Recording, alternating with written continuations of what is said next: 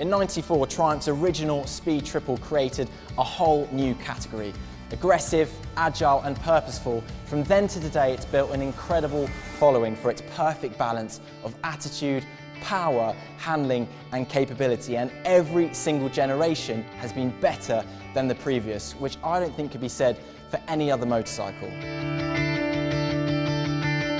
And today, Triumph launched literally the greatest Speed Triple ever, with this, the new Speed Triple S and the new Speed Triple RS.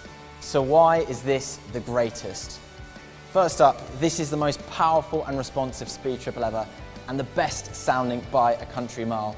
And this is from major engine development work with over 100 new parts, resulting in a new engine that spins up faster and delivers 10 PS more power to 150 PS, with even more of that hair-raising triple torque, and both with freer flowing exhausts, and on the RS, Arrow silencers as standard.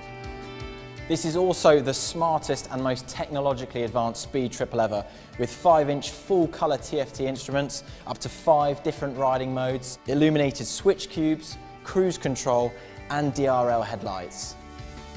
And on top of that, on the RS, you get optimised cornering ABS and traction control, supported by a new inertial measurement unit, and finally, keyless ignition.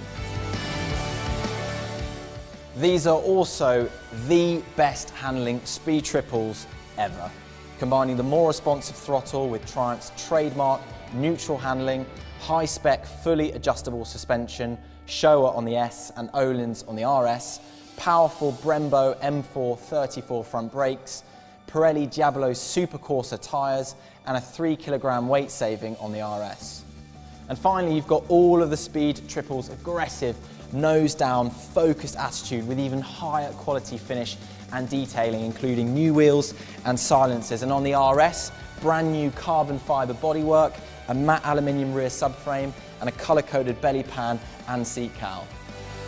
So there you have it, the most powerful, best sounding, smartest and best handling Speed Triples ever. Still the perfect balance, still the original hooligan.